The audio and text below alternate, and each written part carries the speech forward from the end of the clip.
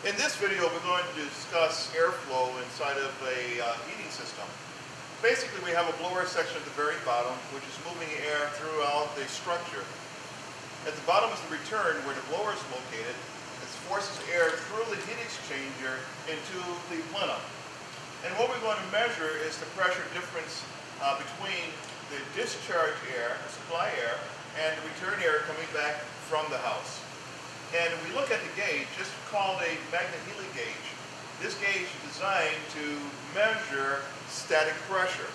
And we measure static pressure in inches of water column. And at this point, we're reading about 0.15 inches of water column in the system. And that's basically telling us the restriction of the ductwork, the registers, the filter, and other things that is part of the ventilation system.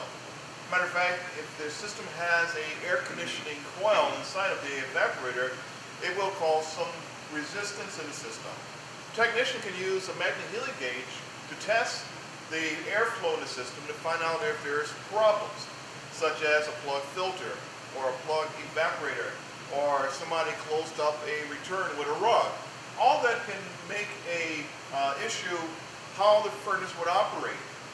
And if a technician tested the system, they can use different formulas to determine the airflow based on the BTUs of the system.